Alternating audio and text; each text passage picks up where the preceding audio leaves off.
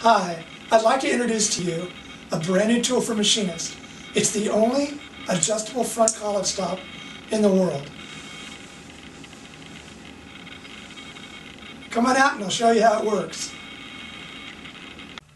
Before we get started, I'd like to show you there are actually two models of the Stop-Loc. The less expensive one, shown here, has an inch ruler, and the deluxe model, shown here, has a thousandths ruler on one side and a metric ruler on the other side. They both work exactly the same. I've preset the Stop-Loc to 1.5 inches to show you how you use it as a front collet stop. First of all, you simply pull out your stock, put it up against the Stop-Loc, push the Stop-Loc in until it touches the collet.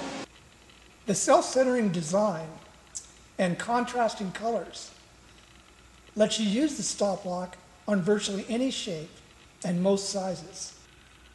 And one of the best features is it eliminates pullback when you close your collet.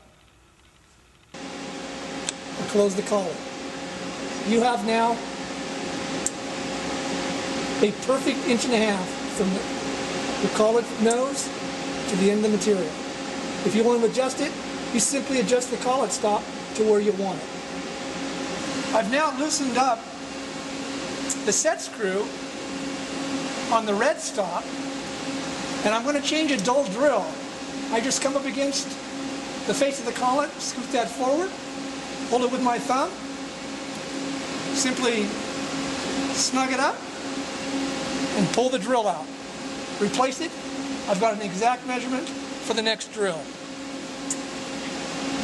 I'm now going to demonstrate how handy this Stop-Loc comes in when you're going to machine 3 sides of a part at one time. Simply put the part in to where it looks like where you want it. Give you clearance on each side, so you can go around here and do the top. Simply take the Stop-Loc with it loose.